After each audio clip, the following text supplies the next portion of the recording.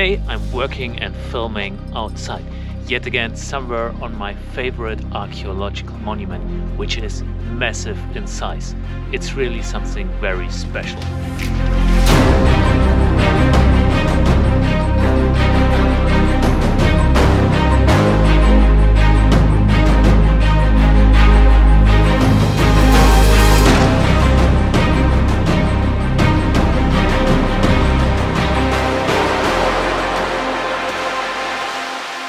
When I started studying archaeology, now already a long time ago, I was confronted with that iconic image. I knew immediately that I wanted to go there, Hadrian's Wall in northern England. Therefore, I directed my research interests towards that goal.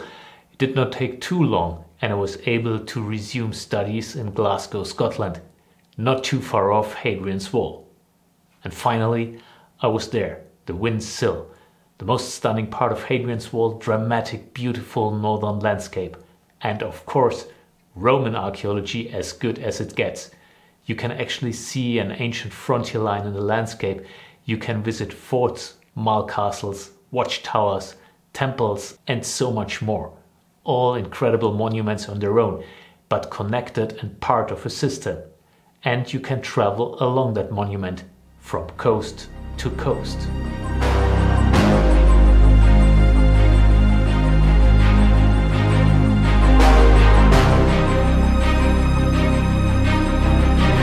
However, I'm not talking only about Hadrian's Wall as my favorite archaeological monument. Of course it's great and it's World Heritage Site, but it's part of the frontiers of the Roman Empire. This is part of a whole lot more. Together the Roman frontiers form a vast monument. They can be traced in the Near East. The frontier runs along the mighty rivers Danube and Rhine. It goes as far as Scotland, runs from Glasgow to Edinburgh, the Antonine Wall. And right now I'm here in the dense Bavarian forests.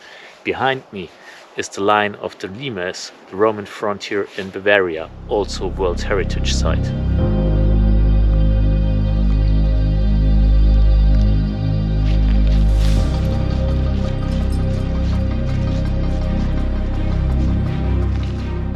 Currently I'm here to create contents for the smartphone app Limes Mobile in Bavaria. The very same app exists for the Antonine Wall in Scotland as well. It was a joint project. What is the aim? The aim is to bring content in the landscape and allow users to actually find those great monuments and discover them and get reasonable information on those great monuments in the landscape. So what actually are we providing? We are providing videos, we are providing AR content, or we are providing 360 content. And what I'm doing now is I'm going to create a 360 content with the drone, and it hopefully will allow the user to understand topography of the whole monument here in Bavaria and the Kipfenberg area. Why are the Roman frontiers my favorite archaeological monument? There are so many other great monuments, Stonehenge, Forum Romanum, Pompeii, you name it. Many other archaeological monuments. Well, there are many reasons, but what I think makes it that little bit more interesting is the variety. It is part of many different countries, so you're visiting a different culture today, and that is true for the past as well. So when you're visiting the archaeological remains of the Roman frontiers, it's not only an archaeological experience, but also a cultural experience in the present.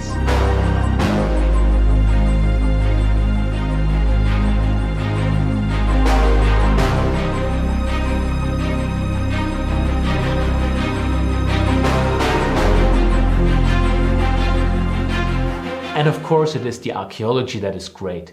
Just recently the frontier along the Rhine and along the Danube became World Heritage Sites. The Limes in Germany, Hadrian's Wall and the Antonine Wall in Scotland have been World Heritage Sites for quite a while. It is certainly a transnational World Heritage Site, and it is called Frontiers of the Roman Empire. And now here are a few examples of the outstanding archaeology.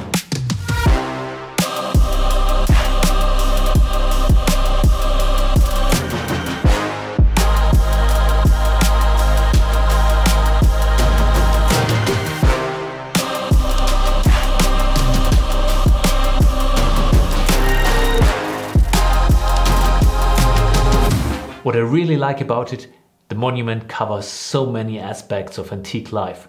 Hardly any part is missing. In comparison with other monuments, you really have it all there. Forts, villages, religion, army, civilian life, and many, many more aspects. But there's more to it. It's not only archaeology, it's also geography. You learn so much about topography of landscapes. The Roman frontiers can be found in deserts or in the dense forests of Germany. Such different places to live in and such different places to experience today.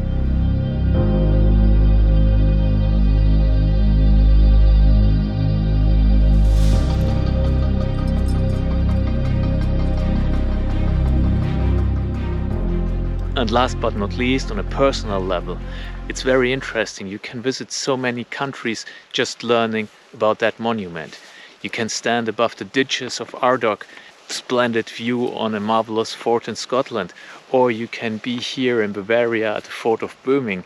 There's always, immediately, a certain level of familiarity if you visit the Roman frontiers, because they share common features. It is, so to speak, a little homecoming no matter where you are. But of course, it's really great to visit all those places.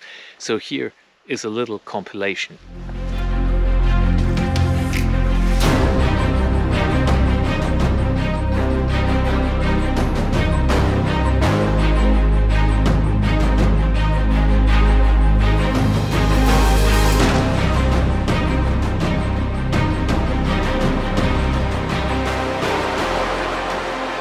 The Roman frontiers have relevance still today.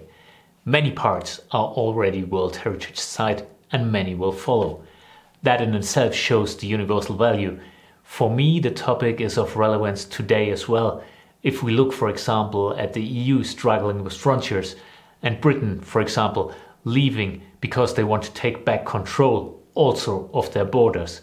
These topics are also reflected when we study Roman frontiers. How did the Romans cope with migration? Was frontier control successful? In the end, I would say probably not, otherwise we would still live in the Roman Empire. Anyway, there is just so much to discover that it is so diverse that it may cover almost any interest.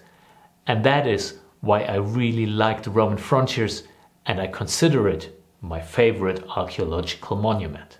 Okay, hope that was of interest. If you like it, just subscribe and we will then meet in the next video.